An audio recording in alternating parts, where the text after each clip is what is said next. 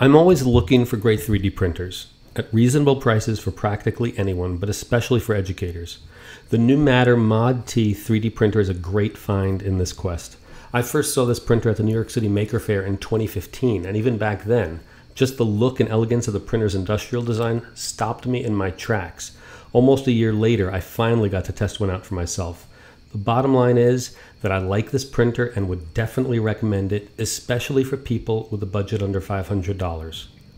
The unboxing was a pleasant experience, a well-protected printer body which required almost no assembly, and a well-organized set of well-labeled boxes for the minor parts that had to be assembled and the tools which come with the device. The clear instructions direct you to their online site to get fully set up, where I had to create an account to continue. The new Matter software for setup is not web-based, it runs on Windows and Mac, but was easy to get installed. After setup of the software, I was instructed to download firmware updates, and that also went smoothly. Connecting the printer to my home Wi-Fi was mostly easy, but 5 GHz networks were not recognized, so you need a 2.4 GHz network to get up and running.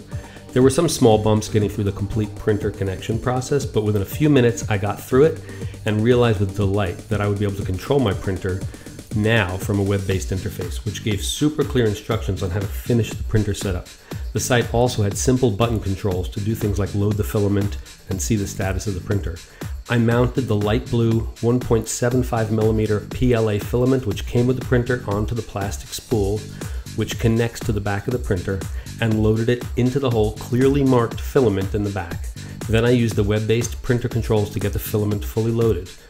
My first print was something simple and small. I picked a simple pegboard hook that I knew only takes a couple of minutes to print.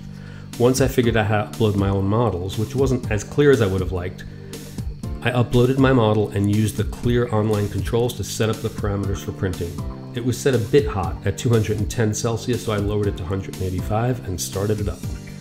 There aren't quite as many printing options as something like Cura for printers which would require G-code to be directly loaded, but that's the whole point of the Mod T, to make printing simple. So the advanced options are somewhat out of the way intentionally. The fan of this printer is quite loud without the cover on, but this printer comes with a plexiglass cover, and once it was on, the printer is pretty quiet, so I can see how that makes it more friendly than other printers that have no enclosure.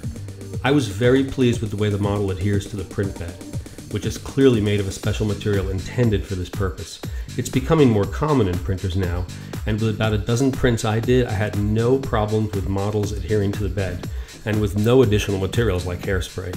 Note that I only used PLA, I did not attempt ABS. The subsequent tests I did included one of my favorites, a single print hinge, and this model has a bunch of 1/2mm gaps between parts that are intended to move freely, and you can see in the video that it printed rather well and just required a little bit of forcing to freely move the hinge. Almost exactly the same amount as required when this model is printed on a printer literally 4 times the price of this one. I was super happy with that result. I also printed a few other models, including a thin-walled desk organizer in the shape of my initials, which has lots of curves, and it came out quite smooth, a great result on the first try. While the Mod T has a very innovative mechanical design for the bed movement, which completely avoids belts and allows the bed to be removed and replaced, it is not necessarily space efficient. The footprint is approximately 15 inches square on the bottom and 13.5 inches tall, and the build envelope is only 6 by 4 inches and 5 inches high, 120 cubic inches approximately, which is pretty good for most hobby projects. I'm not thrilled with the process of changing the filament color, but that's pretty much par for the course for most 3D printers, and I'm spoiled by the ease of filament change in the Polar 3D printer. Overall, the Mod T seems like an incredible value for an elegant, easy-to-use 3D printer. While no 3D printer these days is completely user-friendly as an appliance, the Mod T comes closer than many I've tried, and its elegant external design could be on display in your home, in your living room, or even the Museum of Modern Art. At $399, it's definitely one of my top recommendations for printers under $500, and while I haven't used it long enough to call it reliable, I would say that I've had no clogs, no failed prints due to adherence to the bed, and generally no issues with the software.